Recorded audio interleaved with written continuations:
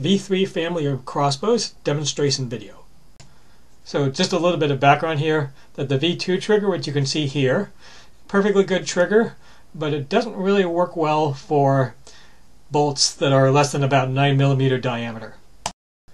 And the reason for that is because it is a notch design.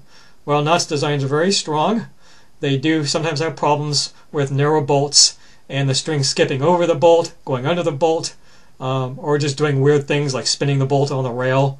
And so that's what facilitated the design of this new V3 trigger.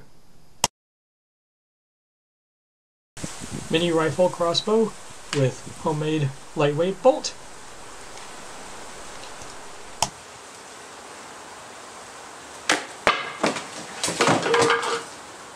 Mini rifle crossbow with Gorg bolt.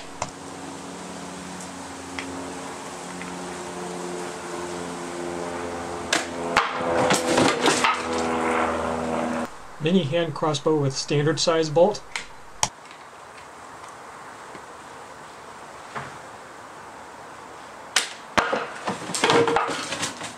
Hand crossbow with standard size bolt.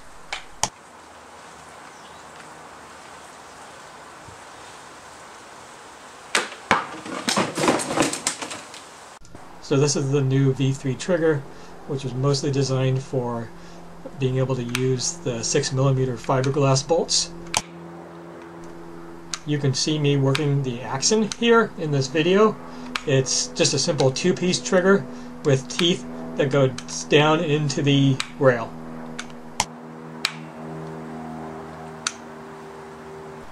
And here's a demonstration of the locking action. You pull the string back, and then you do have to manually hit that lever. There is no auto lock.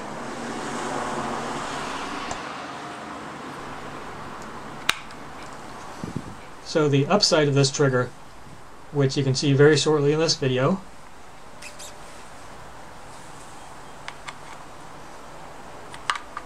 right there.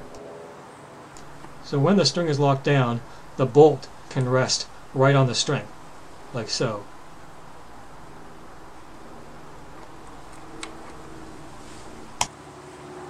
And normally we have a bolt catch in place above there to hold the bolt in place.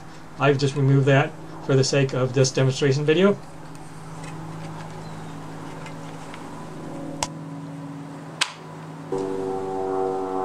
Once again, loading like so. And then when you pull the trigger, those teeth are going to slip back under the rail and the string is going to go forward. Like so.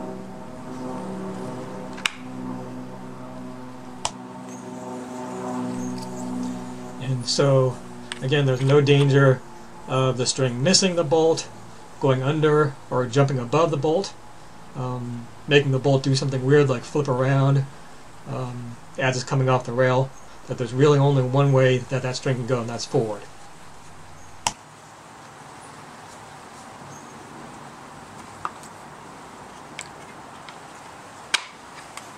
So here's one with the bolt catch in place. And again, the only real trick of loading this crossbow is that once you pull back the string, before releasing it, you've got to use your thumb or something to hit that lever.